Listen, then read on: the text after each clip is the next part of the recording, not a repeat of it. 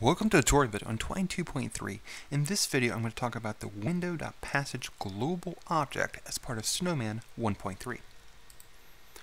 Like other functionality in Harlow and SugarCube story formats, two other story formats that come with Twine 2.3, information about the current passage can be accessed through the window.passage global object in Snowman. This is one of two different global objects, window.story being the other, and in this video I'm going to talk about window.passage.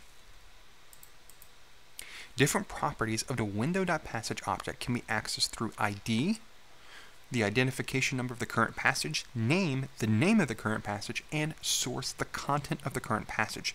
And these are three properties we can access as part of the window.passage object. So, as we're moving through a story, window.passage will always contain information about the current passage being shown.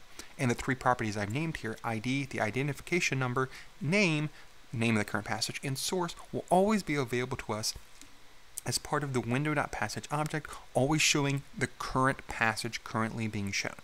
We see examples of that right here. Notice we see the ID of passage is 2, and the name of passage is properties, which is what we're looking at right now. Echoing functionality found in window.story, the other global object variable in Snowman, window.passage also has the function render, which parses the markdown, if any, in the current passage and returns the HTML result. And we see an example of that right here. So, like window.story that has render as well, where we can go and render a passage, we can also use window.passage to render a passage. These are just two different ways to approach doing this. When we use render, as I just mentioned, it parses any markdown, it runs any underscore template stuff, and it returns the HTML result and allows us to do something with it. In this case, though, we're just returning extra text. Let's go look at all of this code. So we see the start passage, very straightforward. I just linked to another passage. And properties is where we get into the properties of the window.passage global object in Snowman. We see here I'm using open and closing script tags, and then the JavaScript we're running right here. So first thing we're looking at is window.passage.id. Again, the identification number of the current passage being shown to the user. So window.passage and then the ID. And window.passage.name, the name of the current passage being shown to the user. Two different properties we can get access to.